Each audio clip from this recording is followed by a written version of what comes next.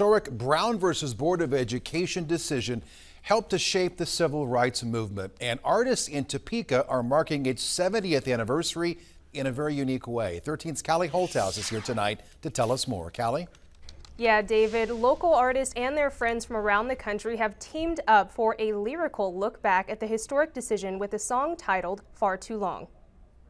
Waited far too long for a song like this. S.J. Hazim's newest song, titled Far Too Long, is a lyrical look at the Brown versus Board of Education decision. We were a movement that put the wind beneath the wings of some of the activists that ended up taking the reins and going forward with different things.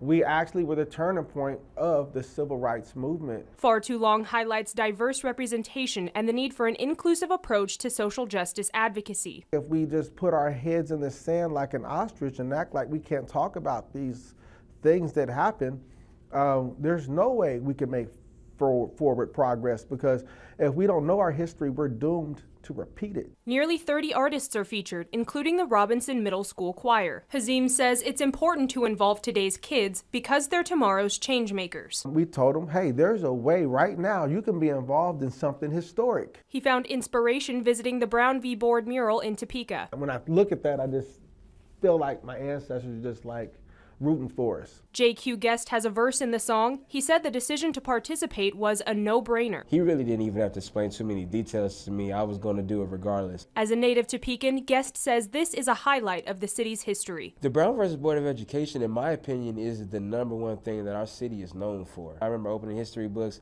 and seeing that, and you see them talk about the city of Topeka, and you're mind blown that your city is in this history book, but they're talking about this specific place that didn't just make an impact on your community, it made an impact on the entire world.